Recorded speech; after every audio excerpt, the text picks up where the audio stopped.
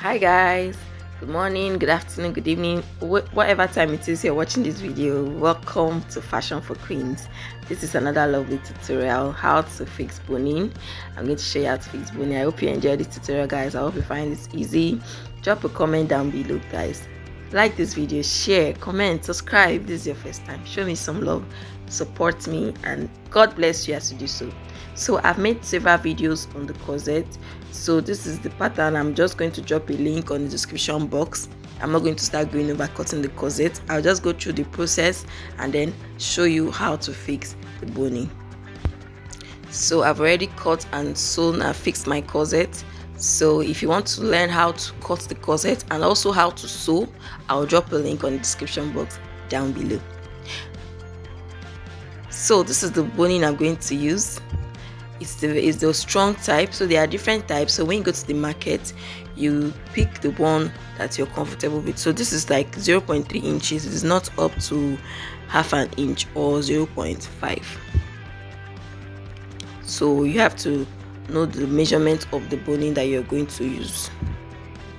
Some are actually up to half an inch, but this one is 0.3 thereabouts. So the first thing I'm going to be doing, I'm going to take my ruler and my chalk, and I'll be creating the lines on the place where the boning is going to be sitting on. So you can do this from the back of your top. So I went ahead to do it from the front, because if I draw the lines from the back, you may not be able to see my lines. So the first one I'm going to be drawing will be at the middle, in the center front there. As you can see, in between the two busts, I'm going to be drawing a straight line to connect it to the bottom. And this my corset gown. It's a gown and it has a basque waist. That's why it's looking like this. So this is the first one. So as you can see, it is up. It's not up to half an inch. This is about 0.4. So you need to make it so that when you fix the boning, it's going to be tight.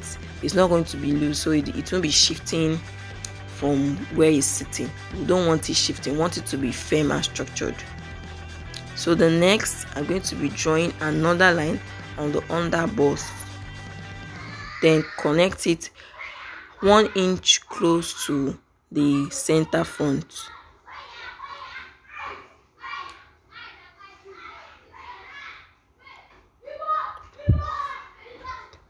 So you can see the way I am giving it a shape. It's bent. It's kind of bent.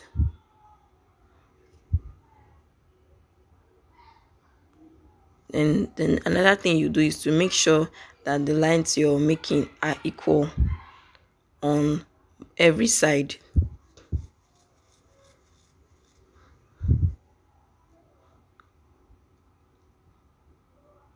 So you can see now, that's the second place we're going to fix our boning.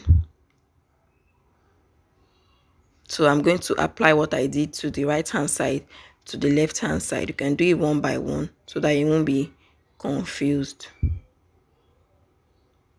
So remember, the purpose of we drawing this line is a guide on what we are going to sew. We are going to sew on top this line we are drawing now. So it's just a guide so that we won't miss it. So another next line we're going to be drawing is directly on the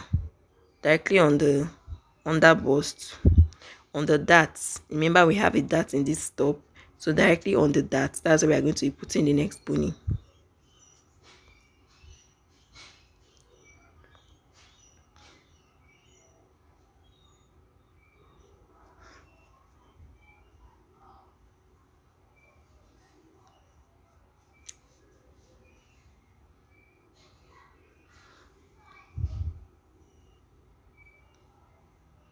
So I also apply it to the left hand side. You can choose a different structure of your boning. You can choose a different line or a pattern of how you want to structure your boning. It depends on you, but this works for this particular style.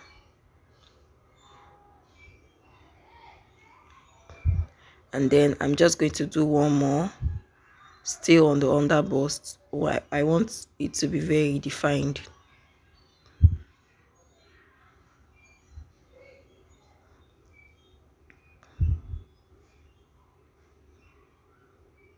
So after drawing this now, I'm just going to take to my sewing machine and sew. So as you can see, we are no longer seeing those chalk marks.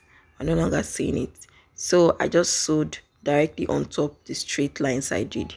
So next I'm just going to fix the boning. You can see my boning is hard and firm. It's not the light one, it's the thick one. So I'll just go straight and fix this. So there's a space in between the lines we sewed. Just fix it there. Remember I said your lines, they don't have to be too far apart from each other. They have to be almost exactly the size of the boning, so it will be firm. So it should touch the beginning part, it should touch the midpoint. So you have to push it very well so it to be firm and strong. So as you can see, mine is firm. It's not shifting from one side to another. So I'm just going to use the scissors to cut it. Use the scissors that maybe you're not using to cut fabric, so it wouldn't be blunt. Then I'm going to be shifting this away by 1/2 inch. You know, we are going to fix this on a gown, so, and we can't sew on top this, if not your needle will break. So I just shifted it, so you can see now I have 1/2 inch there for my joining allowance. So I'm just going to repeat this process for the other parts so that you're going to see it clearly. So guys, if you're confused on how I made the corset, don't fail to watch our video. It's on the link on the description box. I'm going to drop it there.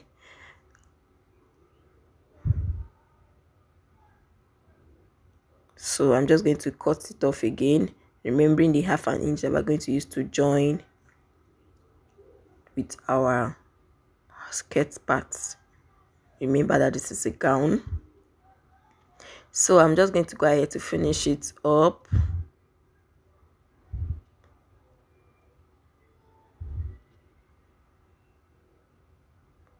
So if you practice this, guys, drop a comment, let me know what you think, and don't forget to like this video. If you're new, don't forget to subscribe. Okay, this is all. I'm done. This is ready to be joined to my skirt parts. This is basically it, guys. That's all. I hope you enjoyed this video. I hope you find it beneficial. You can see how firm and structured it is. It is really nice and ready to go. Thank you so much, guys, for watching. I love you all so much. Please share this video to someone who needs it. Like, comment, share, subscribe if this is your first time, and come back for more. Thank you, and see you guys on the next one.